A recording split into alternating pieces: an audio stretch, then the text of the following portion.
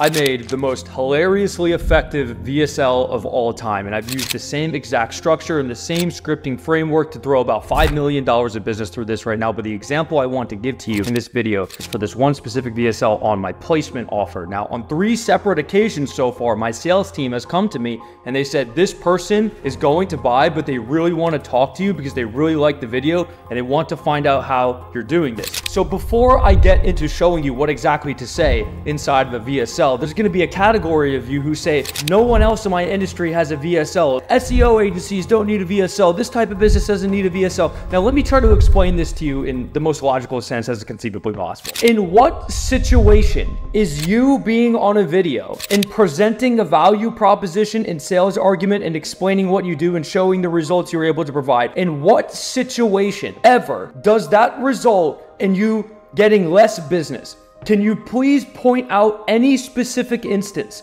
where having a good VSL results in you making less money? Please explain to me how that would actually occur, right? Every single person, if you have a good VSL, caveat, it must be actually good, it will nearly 100% of the time result in you getting significantly more calls booked, significantly more leads, and significantly more sales. And the reason why this is because it's a different framing that I like to use when making a VSL than most people do. The way I like to make VSLs is to morph the sales call as close to an order taking call as possible. So let's think about the structure of a sales call. You're going to go through the discovery, you're going to ask them about their situation, and then you have to give a whole pitch. And you have to explain everything you're doing. So what if explaining everything you're doing and the evidence that you're actually capable of getting results and your sales argument and your value proposition was already given to them in the first place, right? Wouldn't that make your sales process significantly easier? Because that is exactly what has happened to us. It has made everything easier. It has made our sales calls close significantly higher. So if you would like to get results like this, I'm going to tell you exactly what to say in a VSL. And I'm sorry to disappoint you, but it's not going to be a verbatim script. Do this, do this, do this,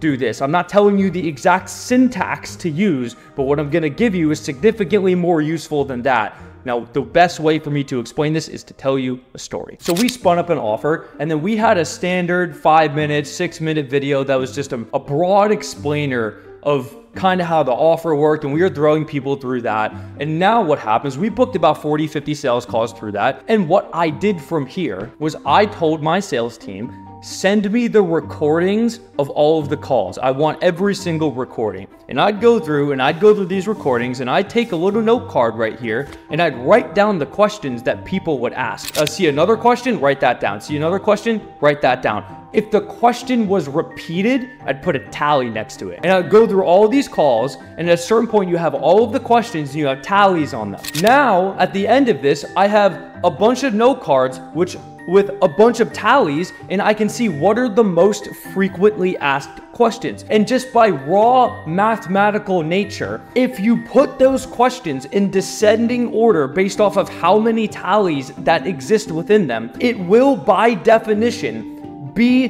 the exact sequence order that a person will logically ask when being sold to. They must know the questions to this, and then this after that, and then this after that, and then this after that, and then this after that. And that is exactly how you arise into the situations where somebody gets on a call and they say, I was watching the video and it felt like you were reading my mind, because you quite literally were, because you crowdsourced the data, put it in descending order, and then that's the logical sequence with which they ask questions in the first place. So I'm not going to sit here and tell you the exact syntax to write on a VSL, but what I am going to tell you to do is just make the VSL a descending order of the most frequently asked questions that you get on your calls in the first place. And this is the most wildly effective shit I've ever employed ever in my life. And the best way for me to help you understand this is if you're ever running ads, and you're trying to get qualified calls, you want people who are making like 10K a month or more.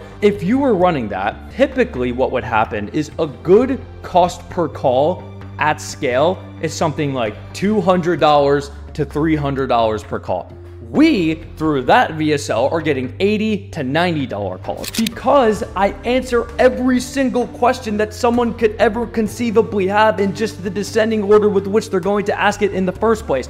It works so hilariously well. So you need to do this. I absolutely promise if you do this, it's going to make your life so much easier. It's going to make your sales calls so much easier, because what happens is you don't have a VSL, and then you get in the calls and you have to sit here and go into this pitch. The whole purpose of the VSL is just to make the sales calls easier. And this has happened time and time and time again. People inside Client Essential, they didn't have a VSL, and then we helped them write a VSL. And I know it's a pain to get on the camera if you've never done it before and say a script and do this. I know it really sucks. It's super annoying, but I promise it's going to make your life so wildly easier in terms of the sales process. Do it.